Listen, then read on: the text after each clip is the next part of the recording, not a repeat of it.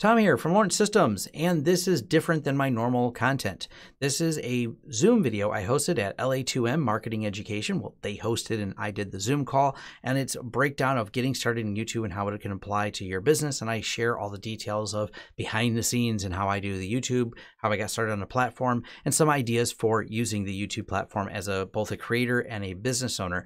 So this is stuff I've talked about broadly on my channel. It's going to be specific to this. I told them when I was done, I would upload it to my YouTube channel to allow anyone else who would like to watch it. All this content, of course, is free, and this is for people who couldn't attend the live stream. I also will have a link below to the slide deck I created for this, which was part of the presentation. For anyone who wants it, I have links to all the assets. I also, at the end of this video, is Q&A. So the first part is the slideshow, second part's the Q&A. So if you're interested, watch it. If you're just looking for my other more deeply technical content, well, there's links where you can find all my other videos. So this is kind of a business talk I did. All right, let's get started with it. YouTube. I started this around 2015 with the idea that, hey, I should probably put some content on YouTube because I have a cousin that's doing it. And we said, she started talking about how well she was doing in YouTube and actually had a successful business and said, I'm selling my business because I'm going to go full-time YouTube. And I said, what? Like, what do you mean full-time YouTube? I didn't realize exactly what all that meant. So that started me down that little rabbit hole of what is YouTube? How does it work as a creator platform? Now, a little bit about me. I've owned my company for 17 years. I've worked in tech for almost 25 now. I'm a super geek. I dive deep into technology. So that's a lot of what my channel is about. That's one of the reasons I won't bother any of you, or some people ask like, well, getting more subscribers, do you post more on Facebook or whatever? I'm like, no, I have very niche content, and I'm going to talk about creating niches of content as well from my perspective, and then also talk about how to create broader content and have a larger appeal. But I'm doing what I do. So it is deeply technical, very detailed type videos, and being in technology this long. Also, it's kind of a pivot because I do public speaking. I was doing that as a way to, once I started my business, it was like, well, how do you get more customers? That was a real challenge for me because being technically good at fixing computers did not at all equate to customers, it turns out, not even a little bit. So I started doing public speaking and talks, and that's kind of how I led into that. So it was an easy turn to start once I figured out how the YouTube system worked. Oh, post those same public talks on YouTube. But let's start with the stats on YouTube and why it's interesting. YouTube right now has 2 billion logged in monthly users. And it's probably going to be even higher due to the pandemic, the fact that, more and more people are turning to YouTube for information. So I bet those views counts are substantially up. YouTube's kind of close to the vest on some of their secret sauce behind the scenes of exactly how much is going on. Other interesting thing about YouTube is, despite Google actually being owned by the parent company Alphabet, YouTube was never broken apart when they did that. YouTube and Google are still a singular piece of the Alphabet pie. So they have all the other divisions, but YouTube is just not broke out. Google keeps it all in-house. So it's really hard to distinguish Google from YouTube, but it's not just a YouTube isn't just a Google property. It's an integral part of how Google works. 81% of the 15 to 25-year-olds in the US use YouTube. This is just one of those crazy numbers because pretty much anyone under 30 gets most of their information, how-tos, videos from YouTube. And the reason for that is, I look at even my kids, they started by watching gamers on YouTube. And that was an easy, it's an attraction when you're a kid. But then you graduate high school, and after my daughter graduated, she just went to the same place she always went to look up, things about her career, things about her college courses, knowledge she needed for things like that. It was the same platform she's using. So you're watching people grow up. YouTube's been around since 2006. It got really, I would say the turning point around 2009 is when it really started to take off with the younger audiences, and they're now growing up 10 years later with it. So it's a really important platform for this younger demographic. Now, one of the challenges is there's always these debates about how YouTube should filter things or how they control things. And it's become it is a daunting challenge. And last year they hired a lot more people to help do filtering and things like that on YouTube, because with 500 hours of video every minute are being uploaded. So in the hour that we have this, or the minute I'm talking about this, 500 more hours is going to be added in content to YouTube. And each visitor on average spends 11 minutes and 24 11 minutes, 24 seconds per day on YouTube. When you talk about 2 billion monthly, and maybe I think their daily average active user is still over 1 billion, that's a lot of people. And to put it in scale as well, when you think about it from an international standpoint, you got to figure there's only 329 million people roughly at the last census in the US. That's a lot of global audience, a lot of global reach. It's also scary to think that mostly the core team of YouTube is between 1 and 2,000 people. There's not a massive audience in there. 70% of what people watch on YouTube is determined by its recommendation algorithm. If you watch a video on woodworking, you're going to see more videos on woodworking. You watch a video on finance and real estate, more videos on finance and real estate. The discoverability of videos on YouTube is what absolutely makes it an incredible platform and really tops Facebook. One of the problems with Facebook is it's ephemeral. I create a video, I upload it to Facebook. Try to find my video from last year. You'll spend 20 minutes trying to find anything I posted from last year on Facebook other than what comes up in memories and that gets reshared. Facebook has never really cracked the system for good recommendations and a good platform for it. So when you want a right now thing, you want a right now video where I want to share something out on Facebook to say, I want to attract audience to watch something longer. Facebook's great for getting a 3-minute clip out there and having a discussion about something that's of the now, but it falls away, fades away into the background. Versus YouTube, I've got videos, my videos from 2016. I still have a very popular video, and this is what they refer to as evergreen content, content that's still relevant. If you were doing a video on, we'll go back to the example of finance, certain principles of finance and how you get a loan or how you increase your credit score, they may change, those rules may change a little, but that's kind of evergreen content. It lasts several years. Videos I've done that are still relevant today about technology I talked about still get views, and the discoverability algorithm, if someone watched even a newer video on that same topic, my video from 3-4 years ago still comes up. So their algorithm is really what makes YouTube one of the really amazing platforms for doing this. In the US alone, YouTube will make $5.5 billion in advertising revenue in 2020. It's incredible how much, and it's maybe and these were some of the earlier numbers. This is from a Hootsuite blog. It's probably going to increase more because a lot of the advertisers right now, so much in my industry was dependent on those physical events. A booth at a tech event can cost you $10,000, $20,000 to attend a tech event as a vendor. Well, all that money is still floating around. Those tech events got canceled. Those companies still have to sell product. They're going to be pushing more and more for platforms like YouTube for their advertising revenue. Now, this advertising revenue doesn't just go to support the platform in terms of, keeping the lights on. It also is divided up, and this is one of the things I'm going to show you, with the creators. So you are incentivized to create content because they do split those ads. That ads you may watch before a YouTube video gets split with the creator and, of course, YouTube to keep the lights on and keep the servers running and pay the teams that develop things. Now, there's 2 strategies for YouTube. You can buy ads, which is all part of the Google AdSense network. The same way you buy targeted ads or any type of very specific advertising that goes onto YouTube, that goes onto the Google pages, the Google ad system, it's the same ad system. This is one of the reasons Google doesn't separate themselves from YouTube, and it's kind of one big thing. Google uses the indicators from what videos people watch, their geography, also what they search for. So all that 2 data points are separate from what way most people see it, web and SEO, what was searched for, targeted ads, and then YouTube, Google sees them as one piece. And by having those 2 different data points, they know what you were searching for. And that's often why YouTube videos are favored as top search results. And you can buy those ads. And the other way to do it without buying ads is create available content. So obviously we're going to talk about the create available content because, well, this whole talk would end at buy ads. Just buy ads if you just want to get it out there. The challenge with buying ads, though, is try to get someone's attention with a commercial. People are just waiting to click that skip button all the time. Everyone that works in advertising knows creating compelling, engaging ads is really, really challenging and getting people to watch them. So if you want to get started on creating content, first start with be useful. Create content around a subject or theme that an audience can follow. Channels that follow a consistent theme build audience much faster. So I've seen someone ask about subscribers. This is, if you look up anyone on YouTube who talks about the mistakes they made getting started, almost always it's like they became the variety channel. They decided that everything they could possibly make a video on, they made a video on. And if your audience doesn't know what to expect from you, why would they subscribe to you? If you are jumping between random topic to random topic, that doesn't necessarily create a subscriber and an audience that's engaged with your content, because they're like, I don't know, the person talked about cooking one day and cars the next day, so I like their car videos, but I don't feel like watching their cooking videos. So if you kind of niche into what is really good for your audience, and by the way, it's an ever-changing, moving target that you may not get right the first time. That's just a nature of it.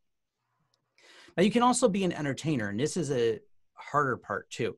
So I create tutorials. I don't really look at myself as an entertainer, but this is definitely a very popular category. People like to be entertained. This is why we like movies. This is why we like, watching someone along for the journey, along for the story, whatever their compelling things. A lot of the travel people do this, like the travel bloggers and things like that are popular on YouTube. They create a compelling story and bring you along for entertainment for what they're doing. That sounds easy on the surface, but it's actually a lot of work doing this. It's not something I do, but it is a valid point on YouTube. This is where a lot of people, get their entertainment from, especially the younger audience. And this is what the gamers really, to me, are entertainers. And it's always weird when people ask the question of, well, why would people watch other people play video games? It doesn't make any sense. I'm like, look at a sports stadium. You're watching other people play a real world thing.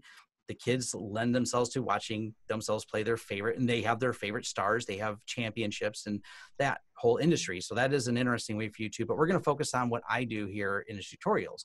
And I think this lends itself easier to the business people, because anytime you're employed, whether you own a business or you're employed by someone, you have some skill that that business is leveraging. You can take that knowledge. There's still people who want to buy that knowledge as you work in that company, or you can put it out there as tutorials and become the perceived expert. So if you create content that educates people, create use cases and show how you're using that knowledge or product, that's a lot of what my focus is. So there's just a tutorial, and I do a lot of those, but then I also create content that's very showing how I use the product, showing how we integrate it into our workflows. And that's my tutorials go a little bit more in depth. I talk about products we use.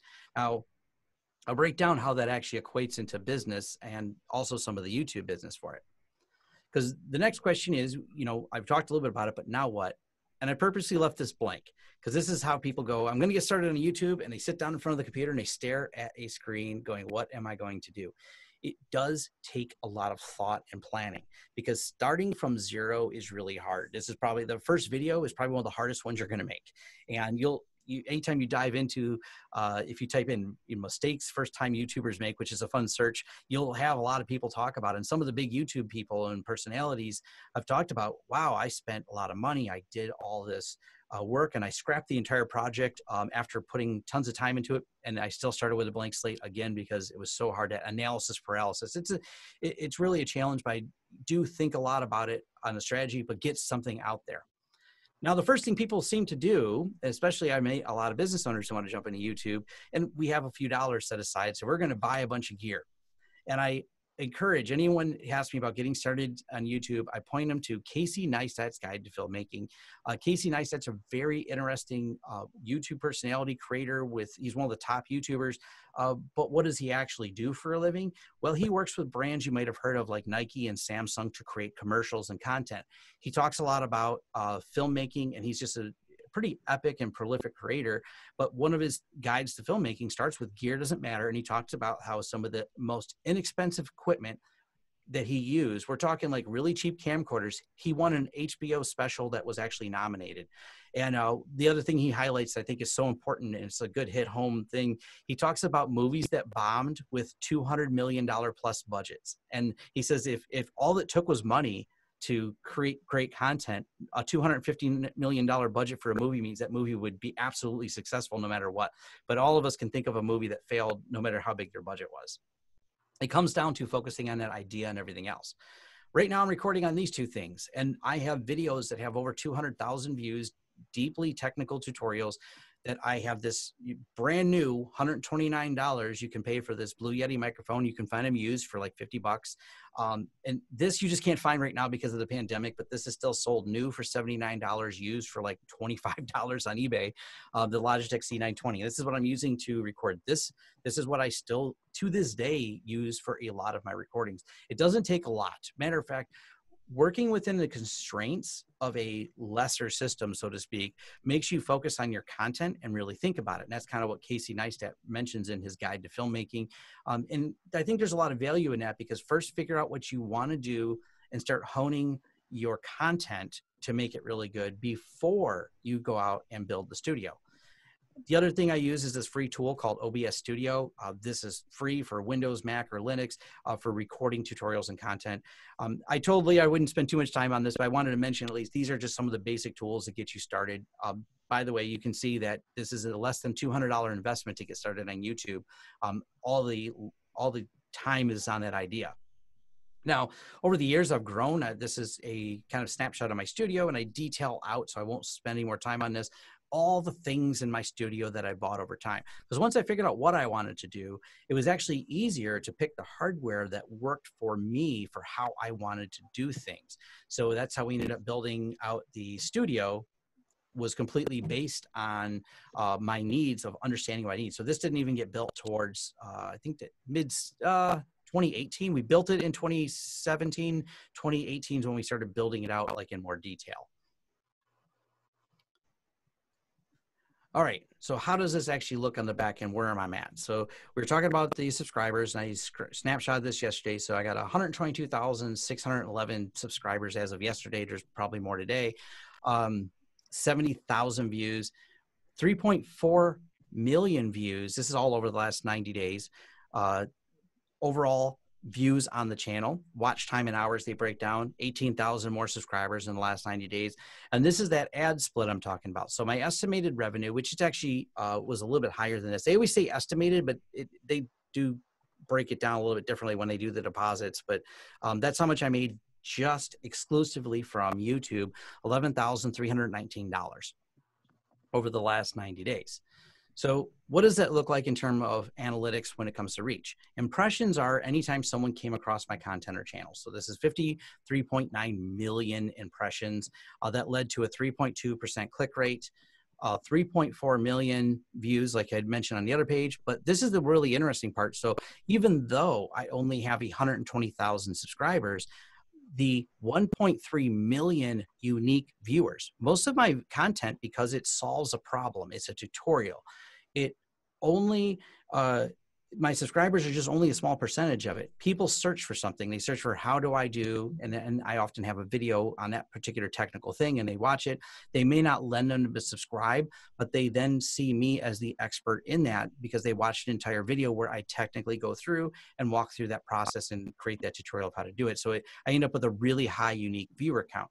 This changes a bit if you're storytelling, if you're a entertainer type of YouTube, because they want to subscribe to you because you're going to do the next in your series of what your story is and how you're going to bring them along for the story. So it's going to vary on that. But for me, I have lower subscribers, but really high unique viewers.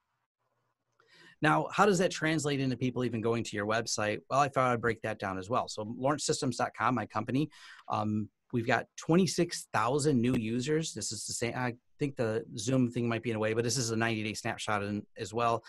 27,000 unique viewers, or 26,000 new users over the last 90 days.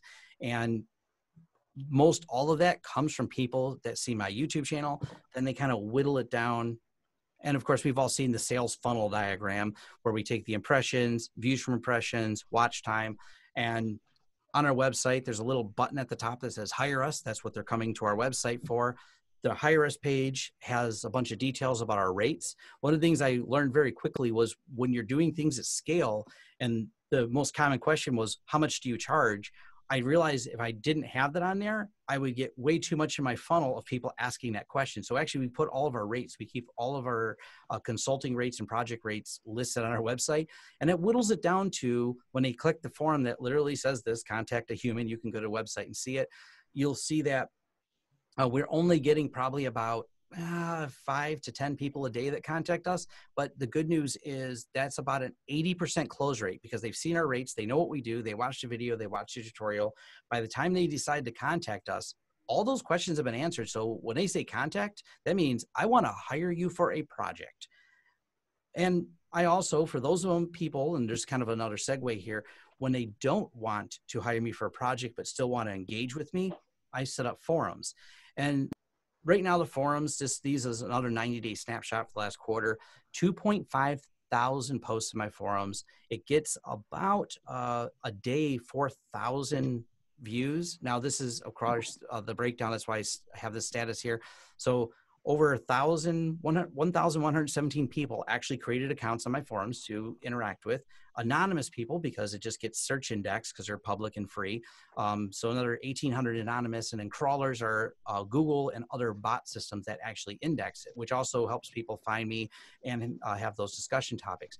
This is an important part to me because sometimes people, they aren't always ready to hire, but they want to ask some questions. But I mean, when you talk about 1.3 million unique viewers and whittling it down to someone has a question, I don't have time to answer 2.5 thousand questions. So having these forums is another important aspect to kind of whittling it down before companies want to engage with us.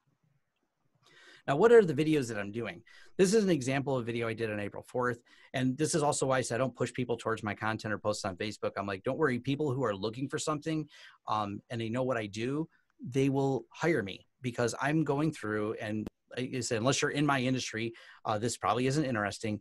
This is a really technical deep dive where I dive into the back end of exactly how Zoom contacts other servers, how it does its established TCP/IP connections, and all kinds of nerd stuff. So, but what this has done is because people know that me and my team know how to dive into these type of topics, they frequently will hire us for engagements, for security engagements, for diving into network engineering and things like that. This is a lot of why I do these deeply technical. And there's this concept that, well, Tom, if you showed people exactly how to do it, they won't hire you to do it.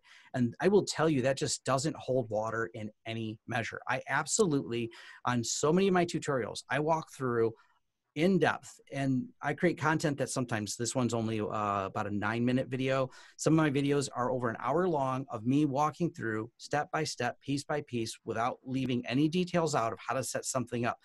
Those videos convert extremely well to people hiring us to just do the same thing. They look at it, and it's the same thing. You could say, wow, I could watch a video on how to fix my car. But then you look at the complexity of it and you go, that person knows how to fix my car better, so I will take it to them.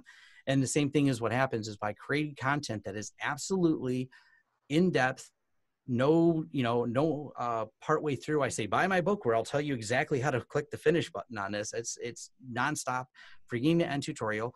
And for those people that are just looking to do it without hiring me, cool, they got the information without hiring me. For those people that go, that person seems to be an expert because 40,000 people watched this video, it helps establish your relevance in there.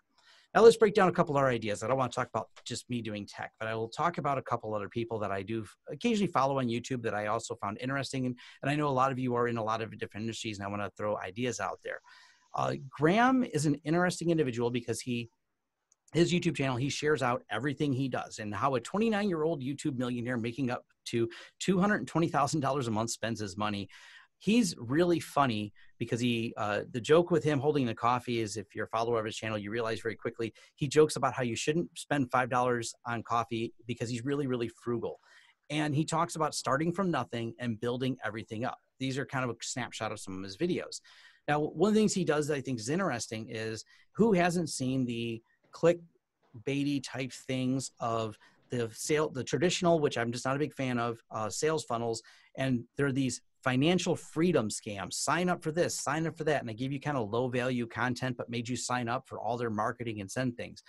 He's someone who just breaks down real estate concepts. By the way, anyone who's worked in real estate probably knows more than Graham, especially when he started. So you actually follow him. He's only had his channel for a few years, but it grew very fast because he's just talking about how to buy houses, how he spent money with contractors, when he hired different contractors, what went wrong. He's very honest about it.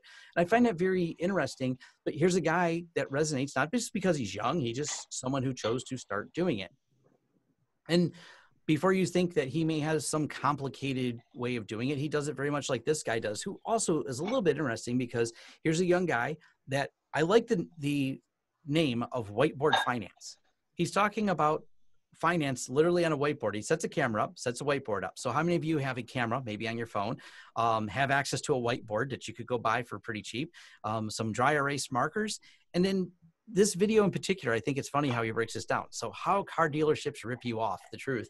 It's okay. It's not a bad video. It's got 6.7 million views, but what the concept is really interesting. He talks about, and how many of us know other people that made a bad financial decision? They bought a lease, they racked up a bunch of miles, got nothing under trade-in, rolled it in, and now they're making a car payment that doesn't make any logical sense at a high interest rate when they could have done something else. He takes 11 minutes and just breaks down what is common sense to a lot of people who are, let's just say over 30, who've spent any time reading a little bit about finance and have had some real world experience. But who's that audience? You have a lot of young people going, I was searching for games, now I'm buying my first car. They're on the same spot.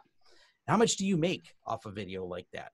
When the video hit 5 million views, he did this other video for how much YouTube paid me for 5 million views. I didn't want to share the whole video in here, but you can watch it. It's another one of his videos that are all about 11 minutes long. And he breaks down how much he made at the time. It's actually more, because if you notice, it's at 6.7 million views now. He made $41 off of that particular video, just talking about how to refinance your car. So just throwing it out there, pretty easy idea. But let's go to a whole nother topic. Maybe some of you work in finance, some of you work in accounting. Clearview Tax. I discovered this channel and I thought it was kind of neat. And he did a great job. He just sits down and sits in front of a camera and explains accounting, business accounting, and some of the back end for you, pretty tax preparation work. And recently, of course, he's been pretty popular. No fancy editing. Matter of fact, no editing. He just seems to hit record and then stop and talks about stimulus check questions, which, by the way, as you know, if anyone's dealt with the PPP or stimulus check, there's unlimited content you can create around it because the rules keep changing and there's more information. So him breaking down these videos, the last couple of them he did, 2.6 million, 2.5 million, 1.8, 1.8. And I will tell you, it is undoubtedly led to, I don't know this person at all personally, it has undoubtedly led to more and more people finding him, more and more people hiring him, contacting him for advice.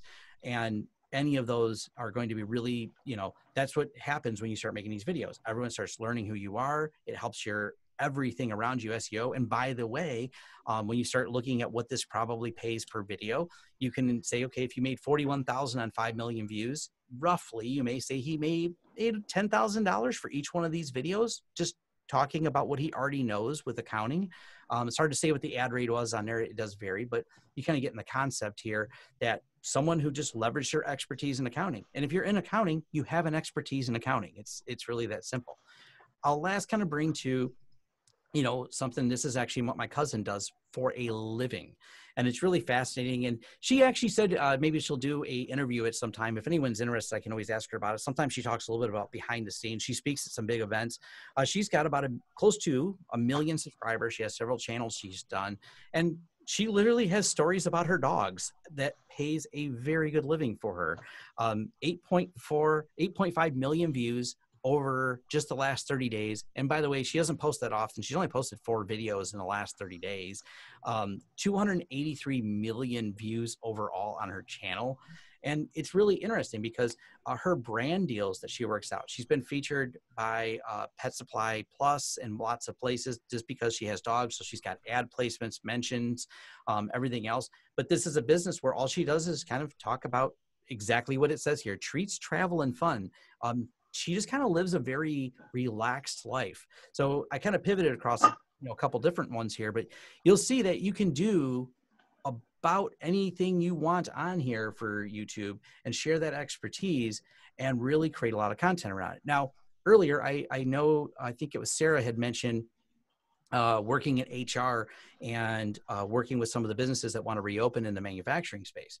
Let's talk about some of that. So if you were to look at something like that, you could say, well, why not you could delay just with a cell phone. You could do it with some social distancing, go to one of those factories that have figured it out, reach out to them. Hey, can I showcase, when I'll mention your name, can I showcase how you guys put up, maybe like I see stores doing it, like whatever they have those dividers between or to keep people separate, anything that you can do to create content around there. And what happens is you suddenly become, hey, that Sarah person's an expert on consulting on how to do this and how this other company opened it. So if you reach out to these companies that open their factories, do some video content showing what they did, speaking with people. And by the way, it's easy to get interviews. You know what people love talking about?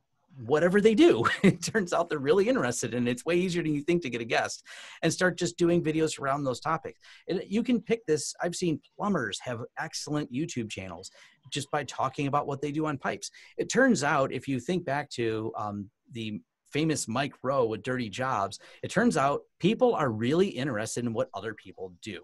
So it's not that hard of a concept to think that what you do, even though it may be slightly mundane if you do it every day, but might be really interesting to other people and create engaging content. So that's my story of how I got here and some ideas for YouTube. And I know I went a little bit over 20 minutes. Is there questions? I think everyone's on mute. Yeah, thanks, Tom. We have a couple that we can get started, and if anybody else wants to punch their questions in, we can go that route. How about that? Okay, so Cheryl says, what type of forum and where's it at? You spoke of forums. So I'm specifically using a program software called Discourse, and Discourse allows me to have the forum top to bottom. Now, for a lot of people, I'm going to tell you, Facebook forums are really good. The downside of Facebook forums is you don't own the content. You're always tied to the Facebook platform, but the Facebook forums are free. The Discourse forums cost money. So you have to decide, leverage the free Facebook, which is a good, and a lot of people are on Facebook, and it's not a bad thing at all to leverage that. Or do you want to own the platform? And that's what I chose to do with Discourse. But they're both good options. It's just kind of a decision.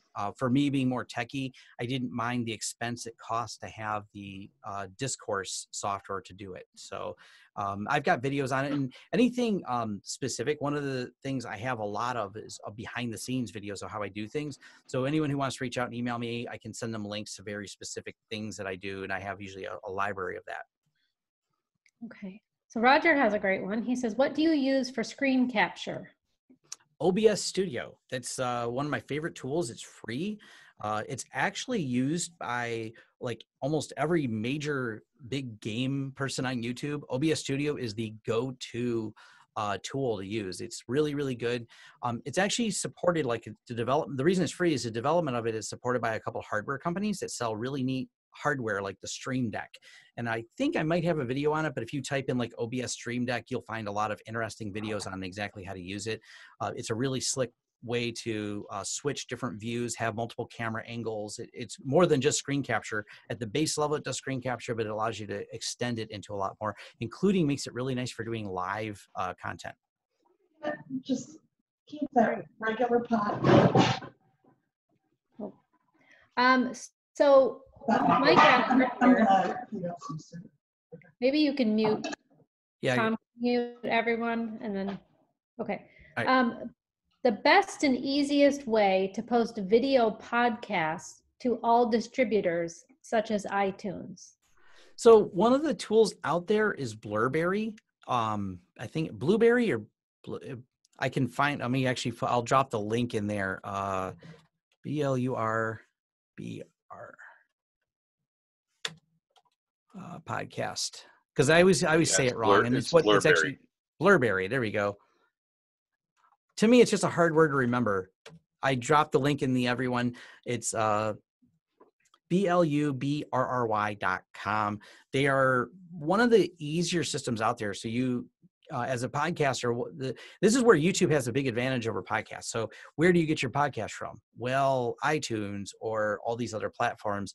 Blurberry is one of the concentrators that will put it and push it to all the other platforms. This is where YouTube has such a big advantage of being a singular platform for discoverability. So when you put something out on YouTube, the discoverability is quite big across all of the, because of the discoverability engine. Someone likes your content or similar tutorial content, your content comes up recommended. Harder to do that with podcasts. Okay, from Hassan, he says, lots of success stories in the examples. How many people are making more than, I don't know, was it less than $0.01 a month? This all seems great, but this can't be easy, right? No, it's not easy. I have nothing to sell you. I don't think this is something that everyone should just run out and do. This is not, I'm not rah-rahing the entire thing. I'm explaining how I did it. I explained how a few other people did it. If you say, I have no use for this at all, then you might be right. I'm not gonna oversell it. I have no offer to get you on this and coaching and training. I have nothing to sell. I'm just sharing how I did things, and it works for a lot of people, but you're probably right. There's a lot of people it doesn't work for. You even can look at big companies, and we'll use another tech example because that's my space, but Bill Gates Bill Gates was never the best public speaker, stand out in front of everyone. That's why he even hired other people to work in marketing. So if YouTube was available in the early days of tech and when Bill Gates got started, he still probably wouldn't have made YouTube videos. He would have eventually had the money to hire someone else to make them. But it's not necessarily, if you have no strategy around it, don't go out and buy a bunch of equipment. If you don't have some use case for this, don't run out and just think it's the next big thing. It's a big thing if you can use one of those ideas. If you have an idea you think has legs, you have something that you think is valuable, content you can create around it, it works very well. Now, something interesting is the number of companies. We've landed several companies that are in the Fortune 1000 that have given us small contract work. It's amazing how many people with C-level under title watch YouTube. Dan Gilbert said in an interview, they said, what do you do with your spare time? Like, what do you watch? And he says, oh, I love science videos on YouTube. He said that in an interview, and I thought that was so funny. Like, Dan Gilbert, like, what does he do at night? He's not watching TV. He's got YouTube on and he's watching science videos. I just thought that was great. I'm like, so trust me, everyone, even not just kids, not just, certain niches of people or tech YouTubers, it's a lot of people like Dan Gilbert still on YouTube. He may find and discover something that may be interesting, that content you're created. Okay, so earlier you mentioned, people ask about getting more subscribers or followers. So I'm gonna like rephrase that maybe. So if someone is creating content and they're putting it all out there, and they don't seem to be getting any traction, what advice would you give them to tweak things or to kind of think about it in a different way to find their audience? So the first thing is the YouTube algorithm works very, very hard against you when you first start out. We ran into this because I split my content into 2 different channels for some hacking videos I do with some friends, because hacking videos are one of those ones that the YouTube likes to ban your entire channel for doing. So we split that in our channel. What you realize very quickly is even with pushing my audience going, hey, we have another channel where we create other content, until we got the first 1,000 subscribers, you couldn't get more than 10 views on videos. That same video with the same title posted on my main channel had like 20,000 views. So it is really, really hard getting started. Guesting on other, once you have some content created, reaching out, guesting on other places, you can promote it. You can even pay and buy views on some of the videos. So there are little methods. It's really, really hard to get started. I'm not going to lie. You talk to dead air for a long time. YouTube is more of a long game, not a short-term game. Now, occasionally, and there's been Peter McKinnon is really interesting. He does advertising and photography. He's someone who broke all the rules of YouTube and actually came out successful. But I like to, before I sell him as a success story, Peter McKinnon worked in advertising and photography. So when he created content, it blew you away with its high-end production value. And he already did advertising, so he already knew kind of the how to do things. So he started a YouTube channel, and it took him only, I don't know, less than 2 years to reach his 1 million subscribers. I think it was like 1.5 years, he hit 1 million. So it's really, it takes time. So hopefully it's not easy to start. That's one thing. You have to be in it for the long game. That's probably my shorter answer to getting that started. There's no real easy tricks on it. Create really valuable search for content. By the way, if you would have been an accountant and started with those PPP loan videos, because there's only like 2 people doing it, this guy with the few million views, you would have killed it. Right place, right time, people searching for that.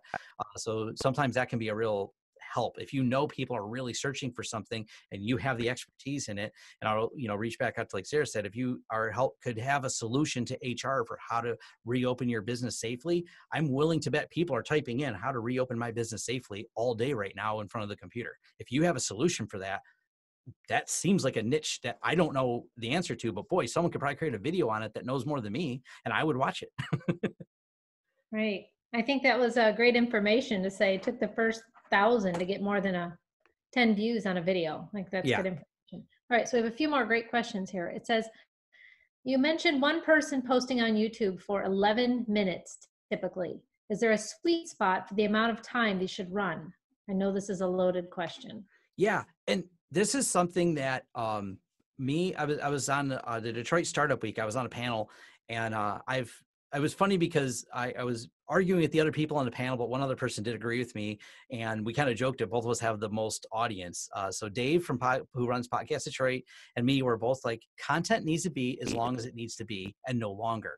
And the reason we both said that almost at the same time, while other people said, "Oh no, the sweet spot is this many minutes," and someone else was arguing this. What I found is if you're just in the video umming away to try to make it longer, you've now run out of content. Stop talking. My tutorials are over when the tutorial is done. So if I'm doing a very complex thing, it's going to be a long tutorial. If it's a very much more simple, like when I broke down that thing for Zoom, that's only 9-minute video to break down some of the security behind Zoom, because that's all I had to talk about. So a lot of it is how long the content needs to be is as long as you're not just filling dead air and you're keep providing value, that's how long the content should be. Once you're just filling dead air to try to come up with 8 more minutes because you think it needs to be 30 minutes every time, then it gets to be tough. So as long as it needs to be is really the answer. And what we've actually, we're doing some A/B testing with my friend who's doing programming videos. It turns out that doing a deep tutorial called part 1, part 2, part 3, etc. He has an 8-part video on doing tutorials. That seems like a good idea, doesn't it? Turns out it's a terrible idea. If you take all these videos, even if they're all like an hour long, and make one 6 or 8 hour video, it turns out that gets millions of views. People seem to like that better. That was just kind of a surprise, because you can index things in YouTube and you can always come back to it. So if they get like an hour into it today, they watch another hour tomorrow. Sometimes having a singular long video that's that in depth works out much better than you'd expect. At least it does for programming tutorials. This may vary with other content. That's great. It says, any advice on how to use cell phone for AV input to Zoom for those who lack a webcam and can't get one since they're out of stock? There are a couple tools for it. If you look, someone has an article, there's a plugin you can load, an app you can load that will turn your cell phone into a webcam. And if you type in how to make a cell phone a webcam, you'll find it. I don't remember the name of the app right now. Of course, you could always just run Zoom on your phone. That's a complete another option as well. But yeah, webcams, they're at really, really short supply right now. Man, if I would have known, I would have bought boxes of them as I could be selling webcams. I didn't have the foresight for that. How long did it take you to make the revenue that you're making now? So revenue, it's cumulative over time. I think we started breaking, and it's funny because right now it's coming back up. I think it was about 2 years in before we started making maybe $1,000 to $2,000 a month. And then it started getting really big last year, because the revenue is almost seasonal. You make way more money because your money is directly a relation to the ad buy and ad spend of advertisers on on YouTube.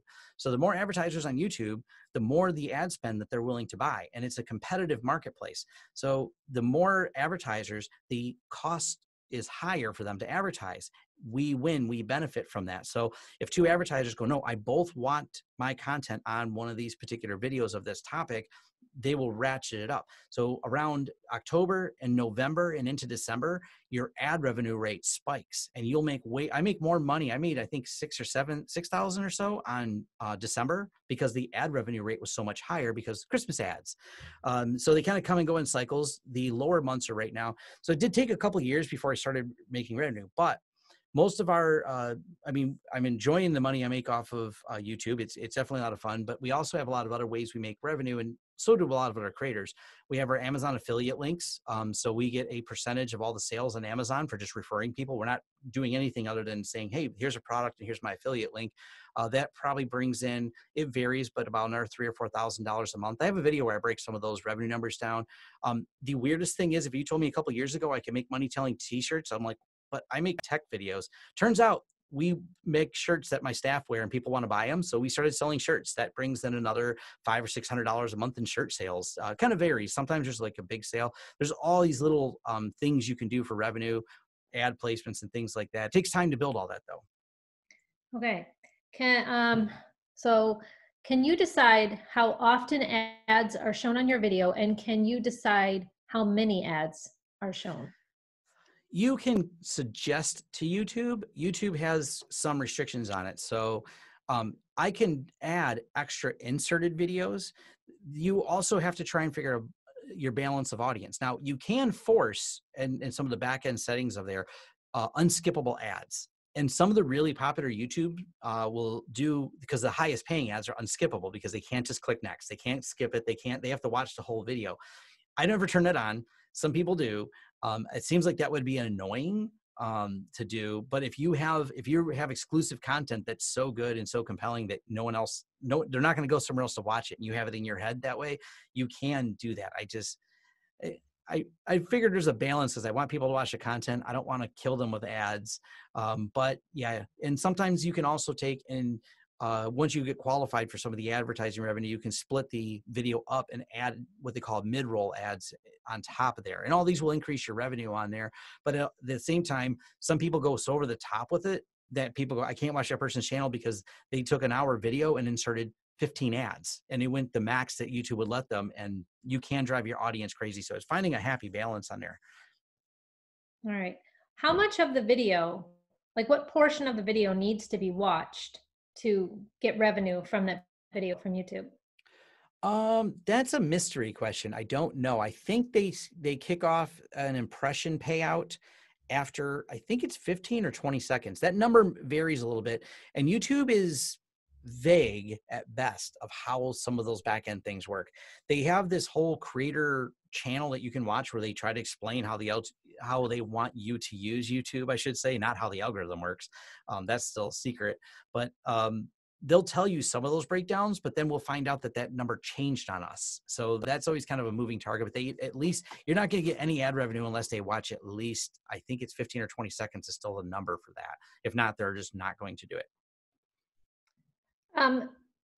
It is asked, could you show the interface you use on YouTube with a share screen? Oh yeah, absolutely. So let me switch to that.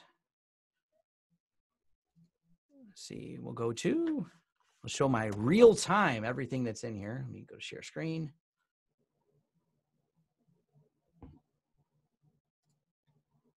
So make sure I get the right desktop again. Hey, there we go. So this is how I see everything in real time. So latest performance video, here's my news roundup. This is the news creator roundup. This is where allegedly they're going to tell us the new things we're going to be doing on Google. It's kind of interesting. This was actually good. This is not just for me. This is anyone who wants to learn about the back end of YouTube. The CEO and Hank Green's a really amazing creator, and Susan, who is the CEO of YouTube, they did a great video together breaking down what it's like being the CEO of YouTube and some of the challenges they face, and they have some very real challenge. This is how the analytics dashboard looks like. It defaults to 28 days. So you can see in the last 28 days, I've done $3,500 worth of revenue on here. Gained this many subscribers, watch time. Then we have all the comments. Oh, the comments. Good, nothing profane is in here. Occasionally you do have to deal with, the spam system catches a lot of them, but yeah, the spammers and everything else are weird. Occasionally you get a bunch of them posting profane things in here. It's not too often, but I do take the time to moderate it. This is where I'll open a new window where you build playlists and things like that. This is where you can actually go edit all the videos. I can dive into any particular video and look at the analytics on it if I want to understand better, like the demographics, the audience. Actually, let's do analytics on this particular video. Here's how it rose. It's still rising right now in terms of views. This particular video I made $34 on. Reach, engagement, audience. This one's interesting because half the people that watch it seem to be subscribers, which is different. So if we go to my overall analytics, we'll go back over here. Analytics, audience. And you can dive into any section you want. This is like a heat map of when people watch my videos. 36% of my audience is United States. This is the currently not subscribed is 64%. So that's actually higher. It was a little bit lower not that long ago, but you can dive in there. My age demographics, so 25 to 34 and 35 to 44. So 60% of my audience fits in the 25 to 44 category, 45 to 54. And this is where we just landed a deal with a very large imaging company that does medical imaging. We sold them all the hardware for the back end of their server. And just because I, know the person on LinkedIn, they fall into this category with a C in their title and spent quite a bit of money with us. Found my YouTube videos, watching me talk about storage servers. This big, huge company, I won't name their name, but they're big, that does medical imaging equipment, hired us to design the storage servers off of a video they watched for me doing a storage servers. And it's just kind of interesting. All I'm really doing is talking about my job, and people are watching it, and they're, like I said, C-level people in decision-making positions that you may not expect. And this, like I said, this extends beyond the tech industry. There's people that watch these videos that are not in that. So was there anything specific they wanted to see in here, or just wanted to see what it looked like? I think just wanted to see what it looked like. So, okay, I have another question for you. After I mentioned that Benji said, wow, women do not like your videos. Yes, that is the tech industry as a whole. It's no secret that you can walk into any computer science or engineering class and you maybe will have a single female in there. That is a stat that is unfortunate in the tech industry. So it just is reflected on YouTube, the fact that people on here. But I will say something I learned interesting, especially working in the hacking and cybersecurity. A huge number of women identify online with male names. And the reason why, I was at a keynote at a conference, and she's an amazing developer. And she for years went with a male name, because when someone found out she was actually a female developer, and most things are done somewhat anonymously online, they're looking at your handle, so to speak, not actually your name. When they found out that she's female, they found that they didn't want to submit her code update requests and things like that. So she always chose for a long time just to be a male online. That way no one would assume or try to hit on you and keep it that way. So sometimes the statistic may be a little bit skewed on that, but overall I do know, as anyone knows, the tech industry is overly male dominated right now, which also female YouTubers who talk about tech skyrocket, just because, I'm not saying they're not good, but it is easier because, well, people listen to a female voice. That's not a secret either. There's a reason all of our things that talk to us are more often a female voice. Turns out people will listen to them, males and females alike. Interesting. I will admit, you're the only tech person I would probably watch on YouTube ever. So just because I know you. Okay, for the foreseeable future, YouTube looks like a good avenue for creators. What would YouTube have to do to screw that up? For example, in 2018, they changed the requirements to become a partner. Do you see them making it harder for people to earn revenue directly from YouTube in the future? Yes.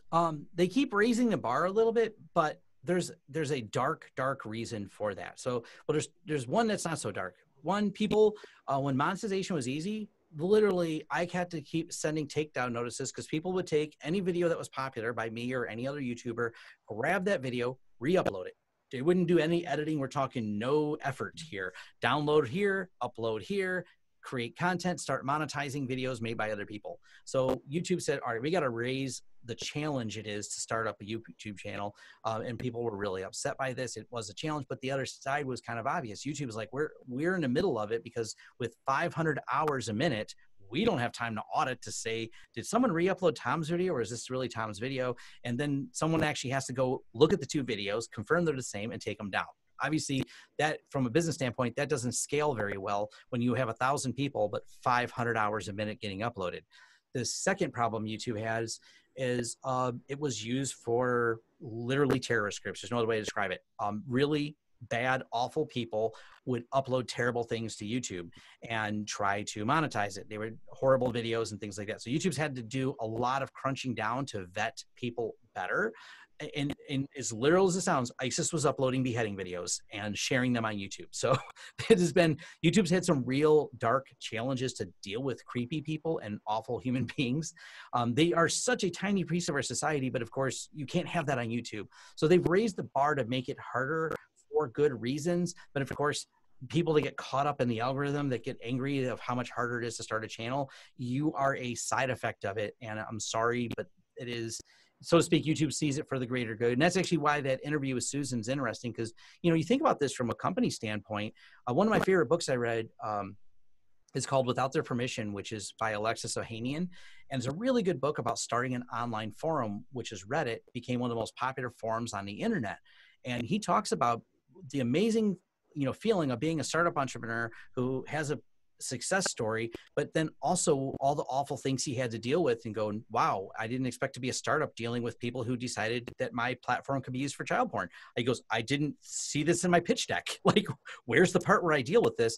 And he really breaks down the emotional challenges of it. And this is where YouTube is. You have the largest platform with 2 billion human beings on it, and they're uploading content that you're trying to create an automated system around. So there's going to be times where it gets more challenging just so they can filter the content. And it's going to get harder over time. There's going to be these times where the algorithm goes there. And most recently, we've seen all the craziness where people say, I'm an expert. I'm going to share this really terrible information related to the pandemic and put it on YouTube. And then when they take it down, oh no, YouTube is censoring free speech. And YouTube is like, no, this is like really bad things that people are telling you. So you're going to see more of these challenges coming from YouTube, and it's the reactive result of trying to police 2 billion people with the ability to upload. Oh, okay. How does YouTube use AI to find copyright violations for music and video uploaded? Oh, this is fun. So there's a few people, and me and one of my cybersecurity friends, we got to see some behind the scenes on this. So one, they're indexing every word we use, and the YouTube and Google as a whole. You ever talk to your phone and realize how well it understands things? Let's take it a step further. The way the YouTube voice recognition system works is it's contextual. If I asked, how old is Clint Eastwood? I can ask that question to Google, right? Then I can ask the next follow-up question of how tall is he? Now, that's actually a big leap in AI, because now I've started with one question, pivoted to another, which any one of us would answer in a heartbeat with, oh yeah, he's this tall. But YouTube has to contextually understand the question you're asking related to the secondary one. They've done an amazing job with AI. They take that AI and point it at the YouTube videos. It indexes every word you use, then derives context for the words.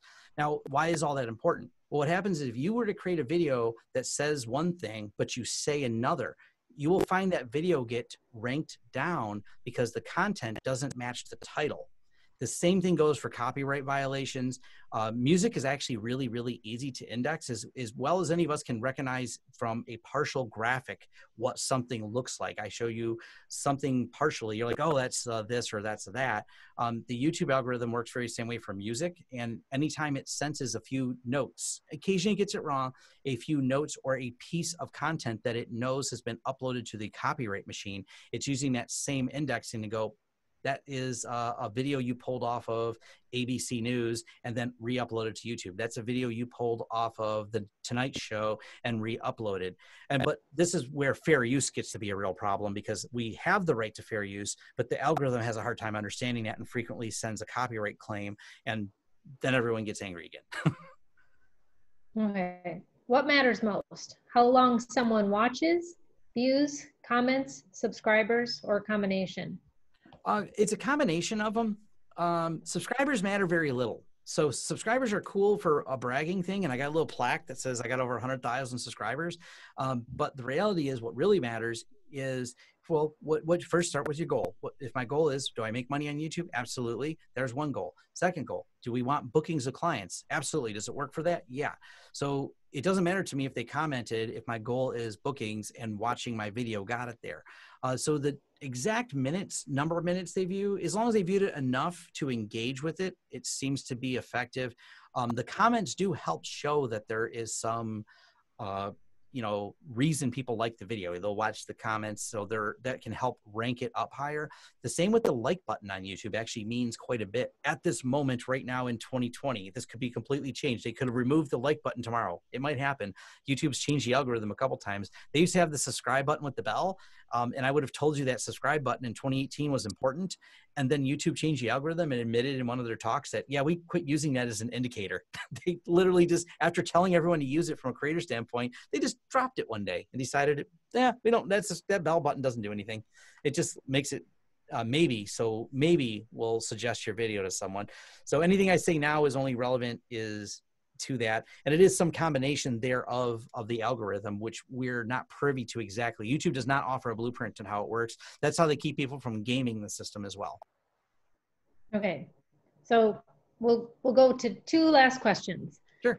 He says, I have under 1,000 subscribers, but there are ads in my videos. when I hit the 1,000 subscriber number, will that backlog pay out, or is YouTube just keeping that ad revenue? YouTube's just keeping that ad revenue. You can, so any videos you had before you were monetized, you can go back and monetize them, but videos you posted, you don't get any backlog of ad revenue.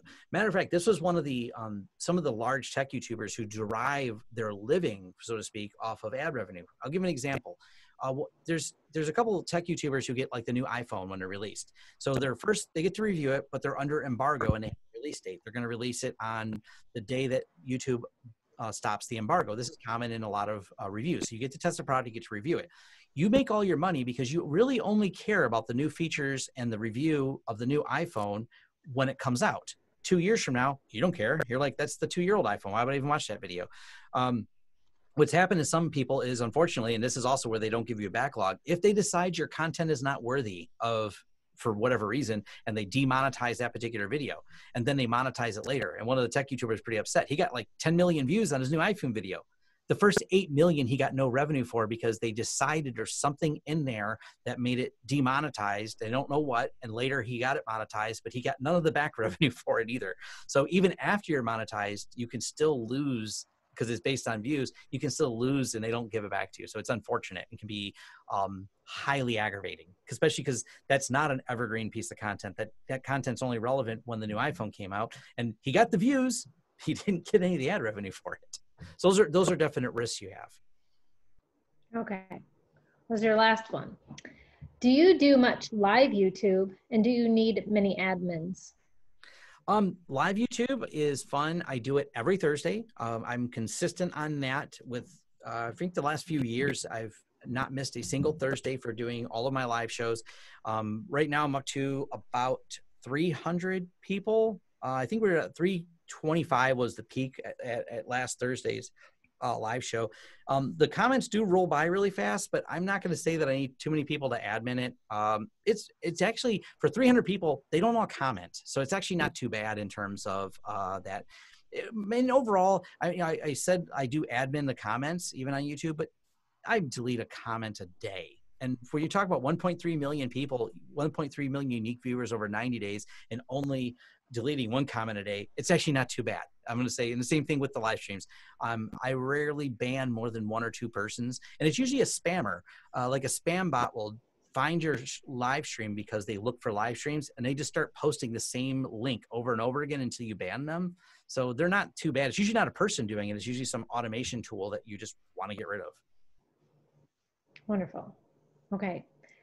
Thank you, Tom. And I'll turn it over to Matt now. Okay.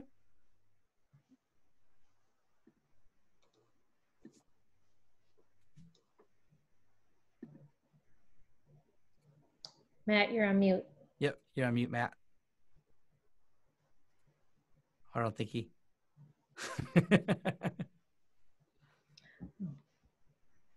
Okay. Yeah, I guess we got to wrap things up here. Thank you guys so much for all the questions. Really do appreciate you guys taking your time out of your day to be here. And Tom, thank you so much for your expertise and for sharing your knowledge. Again, if you haven't given us an intro and an ask in the chat, feel free to do that. We're going to be making sure that we get all of this info out to everybody through our Facebook page and through our email subscription, like our newsletter. So if you haven't joined either of those, feel free to find us. And in the meantime, I hope everybody is staying safe. Big thank you from LA2M to you guys. Big thank you to you, Tom, again. Yeah, I hope you have a great rest of the day, great rest of the week, and we hope to get something like this going for you guys again next month. All right. Well, thank you, everyone. Thank you.